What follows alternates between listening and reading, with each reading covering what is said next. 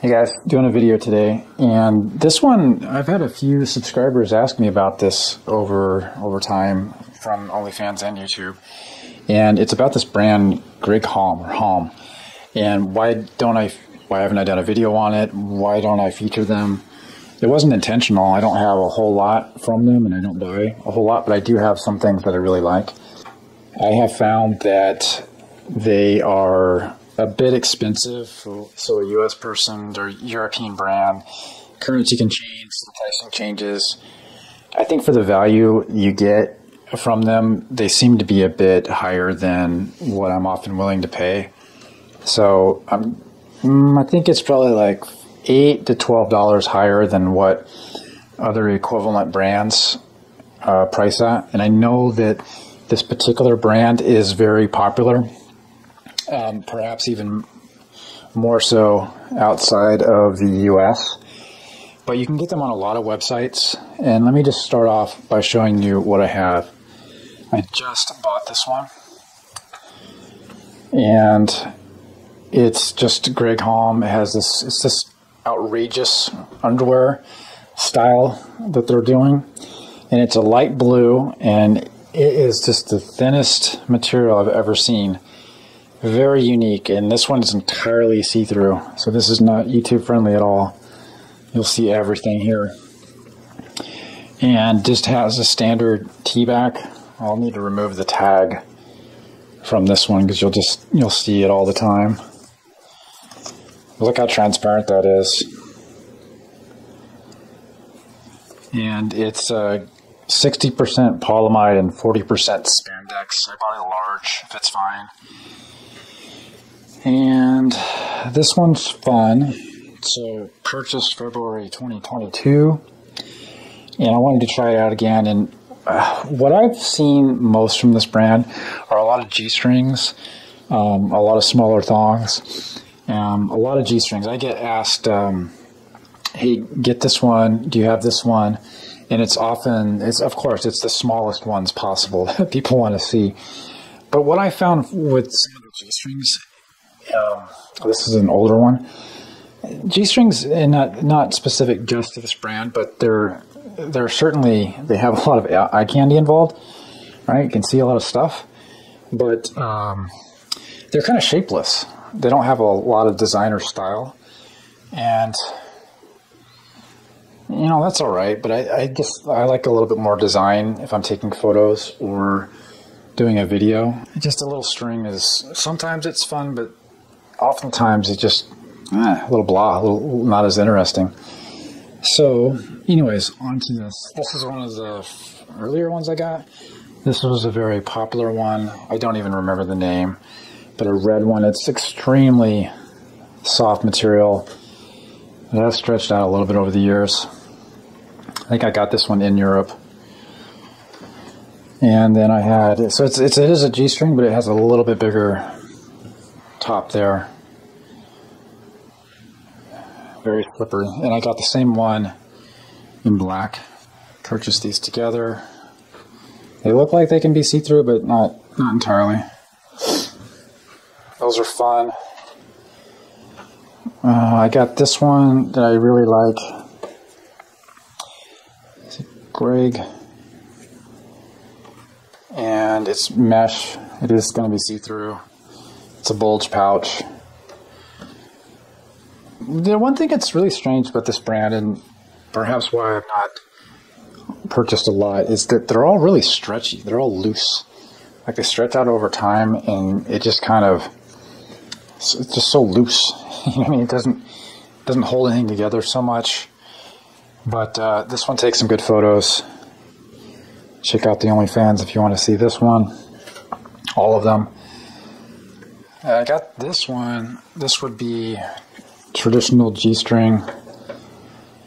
This one looks a little strange on. So it's a tiny one. Gregg logo. So it's like a tan metallic. And here it looks cool, but when it's wet, it looks a little, I don't know, sloppy and brown. But it is okay. This one's a little bit more tight. The majority of what I'm showing you are all mediums except for the light blue and one other one I'll show you here. So it's okay. I mean, you just have butt cheeks in the back. That's all you have. And so these ones were very popular. Homme chic. And the thing about these, I got a white one and black one tag that's no longer has any text on it. The thing about these ones, these ones actually were pretty tight, very, very stretchy. They feel more cotton than synthetic. I know it's a mix. I'm sure it has some spandex in there. But okay, so a little bit of a bulge pouch, not full bulge, standard T-back. But when you get to the back, you get this like a Y shape, and you just have this string. So not much coverage there, and so if you're bending over, you're doing stuff, everything's going to be, everything will be seen. So if you like that, then it's unique. There's not always many styles that have that completely thin strap. There's a George swimsuit that I have that has that. That's kind of fun. People like those photos. These take some hot photos, definitely. And one of my favorite ones in the last, I'd say 2 to 3 years, is this large mesh. Again, the Outrageous collection. It is a full bulge pouch. It's got some bracing up front, right in the middle. T-back, standard T-back. This one fits great, and it's pretty hot. So, lots of fun. Certainly can't show this one on YouTube. So that's the collection. I don't dislike the brand at all, not at all. I do think they have some really fun stuff, especially this Outrageous collection, especially these ones I've had for a while. Some of the standard G-strings are okay, but to me, again, people are asking me to buy this and that of the Homme G-strings, but they're kind of, I already have, I kind of know what they are. So I look for something that's special, and this advice comes with all my brands that I review. Get something special from each brand, something unique to that brand that you have not seen before. If you have to pay a premium because of the brand name or the apparent design or perceived value of that brand, then get something that's unique. I say that on my rough skin videos. Don't get the standard T-back thong that you can get basically anywhere. So unique design of the garment, unique color, the unique fabric. Get the unique thing if you're going to pay a premium. So that's my advice. Look for the unique stuff with this brand. I like the Outrageous stuff. I enjoy it. I wish the pricing was just a bit lower.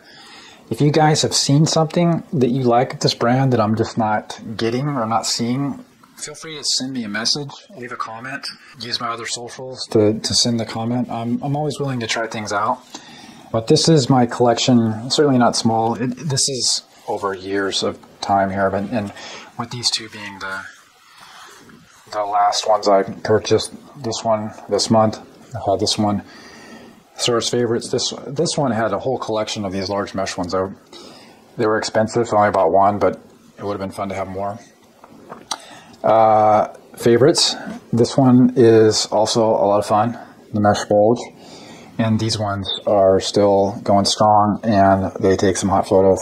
I'll do more comms on OnlyFans. You'll see pictures over there. Let me know if you have any questions. Thanks for watching.